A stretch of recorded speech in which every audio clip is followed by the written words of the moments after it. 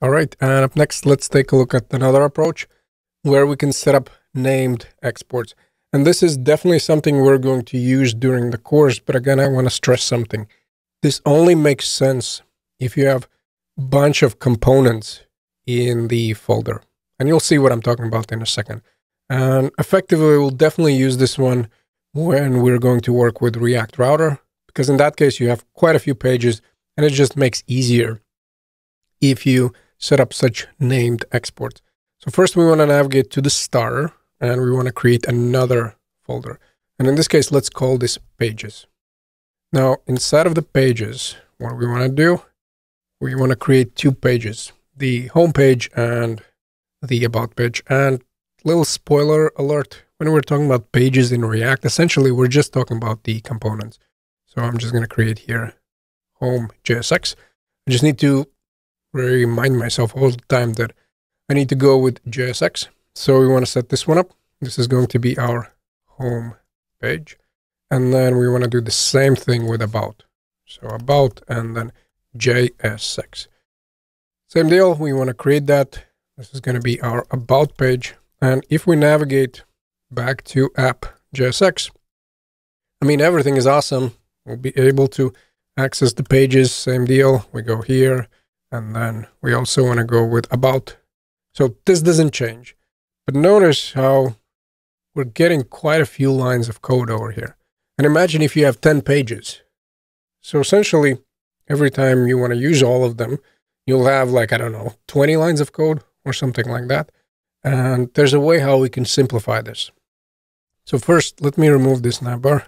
We're not going to need that. And back in our pages, we can create another index JSX. So remember, that's going to be our entry point over here. And we can import the components from this directory.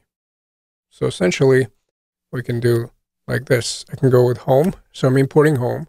And I also want to do the same thing for about. Like so. So I'm going to go with about. And then from the index, I want to export that. So I'm going to go with export. And I'm going to go with home and about. And essentially, if you have 20 components, this is what you'll do. You'll import all of them in the index.jsx and you'll export them. And the beauty here is that if I go back to app.jsx, I don't have to provide the path for every component. I can do like this. Let me remove. Now, these ones are named exports.